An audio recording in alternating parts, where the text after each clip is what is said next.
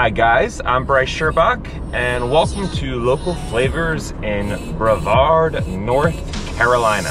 North Cackalack. I think that's what the kids call it these days. In addition to being a fantastic place to ride your mountain bike and your road bike if you are so inclined. It's really awesome. It's an active community. There's greenway miles. There's over 300 miles of trail between Pisgah National Forest, which is on one side of Brevard, and DuPont State Recreational Forest, which is on the other. Brevard is also home to a lot of breweries. Oscar Blues would be probably the biggest name here in town, but there are a lot of other smaller craft microbrewery operations scattered in and around town. It's a small town that embraces the arts. There's festivals galore. There's a farmer's market every Saturday. And if your sense of adventure extends beyond the bike, there's world-class climbing here. There's paddling, there's stand-up paddling. You can obviously hike for hundreds and hundreds of miles in the National Forest and in the State Recreational Forest. So I've got to take you guys on a couple of rides here, 3 to be exact.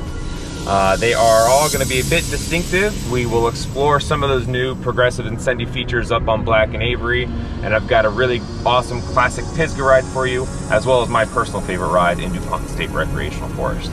Enjoy. What's up guys? I'm at the top of Big Rock in DuPont, aptly named, and I'm going to use a bit of jargon here, so bear with me, but it's kind of just like a giant big rock that you're going to ride down.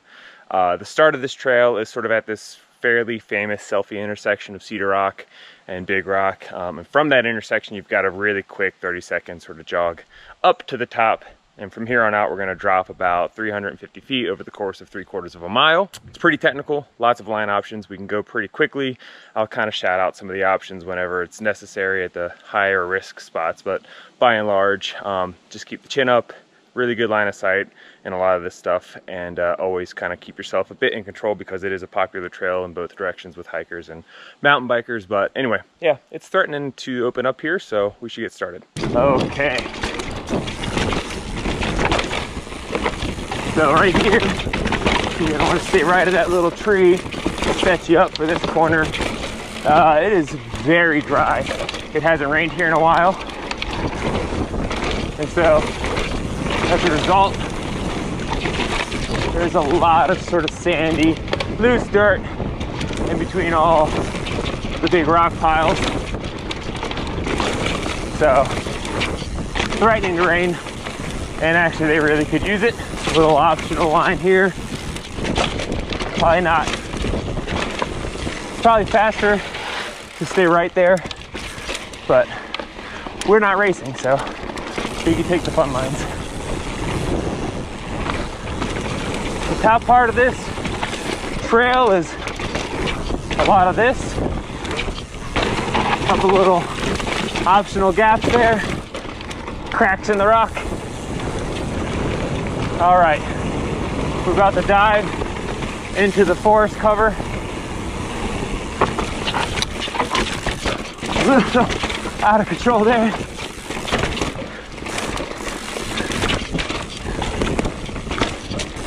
Kind of keep those hips loose because that rear wheel is going to want to slide around a little bit on you. Okay, coming up here, we're going to take kind of the mid-right line. It'll set us up pretty well to gap that and then gap this. Keep it low through this. You are the quintessential Western North Carolina road tunnel.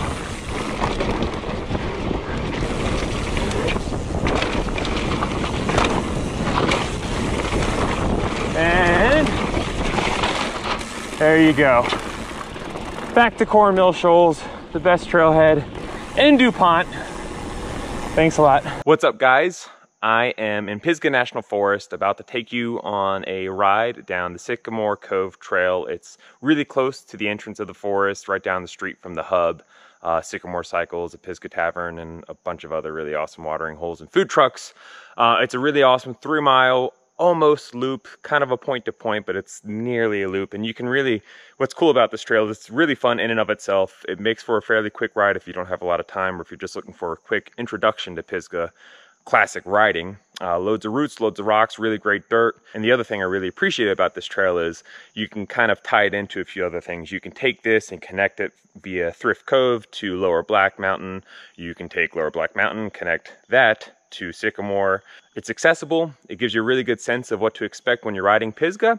And it's really just one of those things where if you're an expert rider or a pro or whatever you are, you can have a blast. There's nothing that's a really hard commitment here. It's just a lot of fun, good speed, good workout. Let's go. So this trail is about 3 miles in length. You are gonna climb, even though it's not technically a closed loop, the start and finish are along the same road. There's virtually no difference in elevation between them. This trail goes both ways. We are gonna just ride it clockwise. I haven't ridden it in several years, and I don't really remember if there's a better way to do this, but I don't really care though. It's a beautiful evening in Pisgah National Forest, and this is just gonna be an awesome ride. Pisgah, synonymous with roto tunnels and roots, both of which you find an abundance of here. Kind of a rule of thumb also, if you're not familiar with comfortable with riding over roots, the easy thing to do is to let them kind of push you down slope, down the camber to the bottom of the roots. And if you can kind of keep yourself high up on them, you'll be all right. We're kind of at the top of the loop, so I don't think it's gonna drop much until we get about halfway down in terms of distance, and that's actually when we'll start losing elevation more quickly.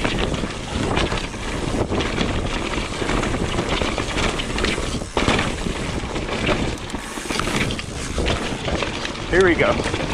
This is, I believe, the things are gonna start getting steep.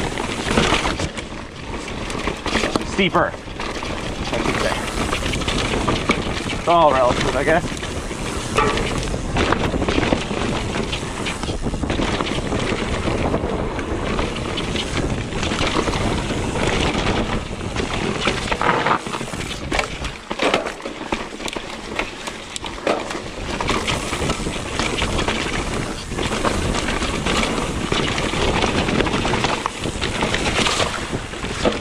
More water, don't be surprised.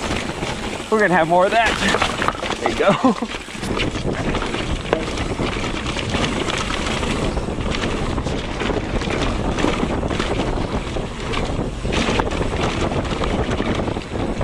Really good line of sight in here.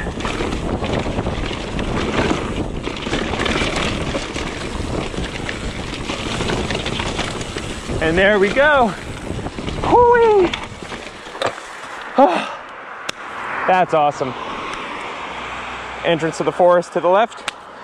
The rest of the awesome stuff to the right. What's up, guys? I am in the Pisgah National Forest, one of the premier places to ride your bike east of the Mississippi.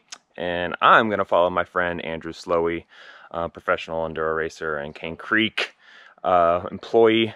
We're gonna head down the rework section of Upper Black Mountain into Avery Creek. It's really progressive, quite a few doubles and really creative features. Pretty new style of riding actually here in Pisgah. A lot of what Pisgah is really well known for would be the natural, technical, gnarly stuff. There's probably not a lot of people that are especially thrilled about a more progressively built trail, but it drains well. Upper Black used to be just kind of a drainage mess full of ruts and just like didn't really make any sense, was borderline unrideable.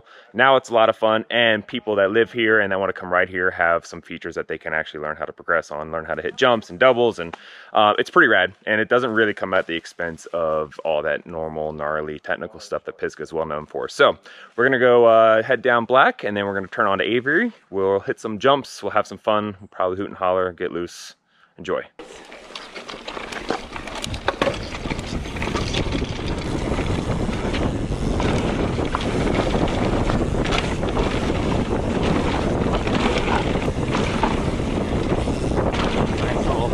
Drop there, some pretty cool rocks and roots here, carry a lot of speed through. Okay, we got a berm into a nice double.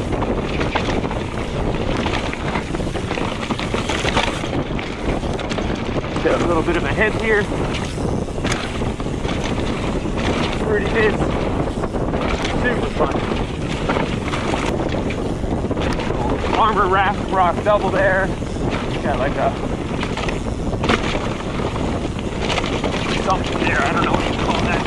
Just shut it down to this right a little bit.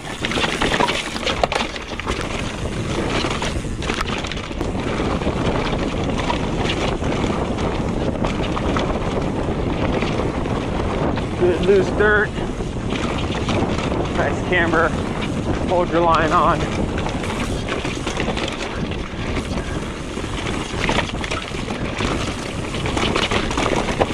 Oh.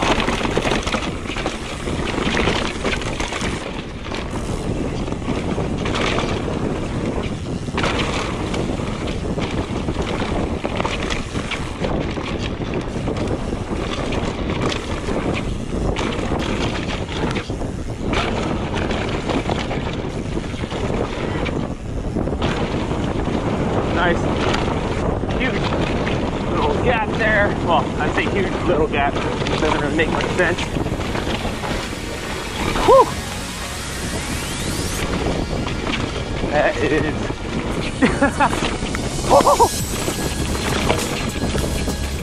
Oh, hell yeah. Oh, slowy. Yeah, Sick. man. Oh. Roto tunnel. That's sick. Is good, dude. What a trail.